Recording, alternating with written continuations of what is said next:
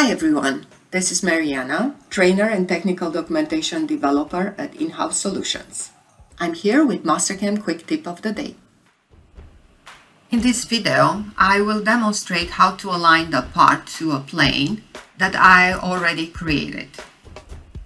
The Align to Plane command is located in the Model Prep ribbon under the Layout group, Align to Plane. First thing you need to do is to select the face from the part that you want to align. Then select the edge. The edge is set up parallel with the x-axis of the plane. In the Align to Plane, you need to enable Transform to Plane and select the plane that was already created. In my case, this machining plane. The part is aligned in the top plane, but I still need to change the origin, so I'm just going to click on the origin selection here.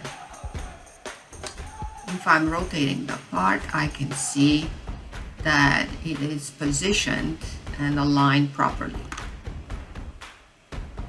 This concludes the quick tip of the day. Thank you for watching.